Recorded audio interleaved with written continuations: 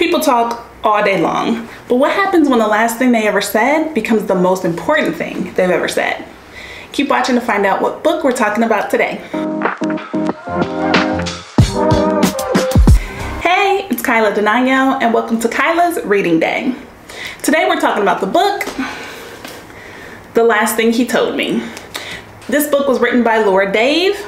The genre of the book is fiction. The theme of the book is suspense thriller. So the book follows a young couple, Michael and Hannah, and Michael has a daughter named Bailey. And so you're reading the book, you're following along with their lives, you're like, okay, I get it. And then you find out that Hannah is not too much older than Bailey, her stepdaughter, and I'm like, okay, is there any connection there? There turns out there isn't, but step-parents and stepchildren, they usually have a contentious relationship, or at least there's some time for them to work out the relationship, right? But then Austin, Texas. So the reason why Austin is so important is because you get little hints, little trickles here and there, a business card, you know what I mean, a little something. And then Austin, Texas ends up unraveling so much stuff for the family. So that was the major plot twist when we found out about Austin, Texas. And you're like, okay, capital of Texas, what's the big deal? But then slowly the book starts to unravel all these different clues, which turns out that Hannah is a badass. Seriously, she should have been working with the police department. She should be an official investigator. Hannah will take the most minute detail. Take this, a little bit of this, a little bit of this, put it all together, and boom, I got a story, okay? So part of Hannah being so incredible as a stepmom is how she defends Bailey. We get a couple glimpses of Hannah's relationship with her grandfather, and I think that's why Hannah is able to stand up for Bailey in such a big way because of everything she learned from her grandfather.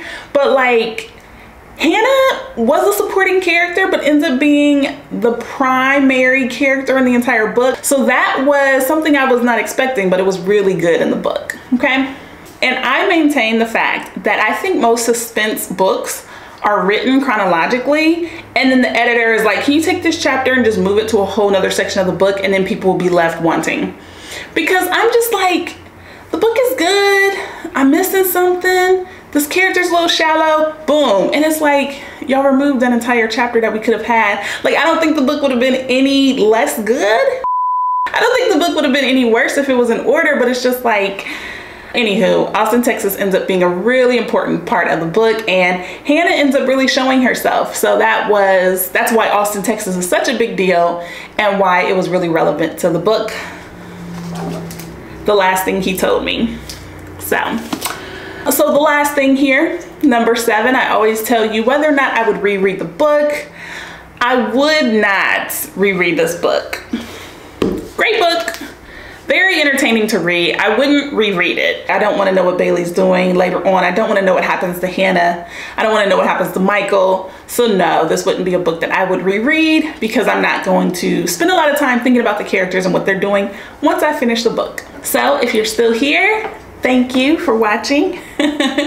There are so many books and so little time, but I am getting through as many of them as I can. And today we talked about the book,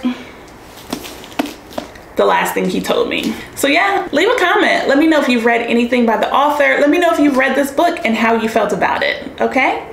So if you enjoyed this video, give it a thumbs up. That really does help YouTube share the video with other people who enjoy books, other people who enjoy book reviews. And I will see you next time on Kyla's Reading Day. Bye.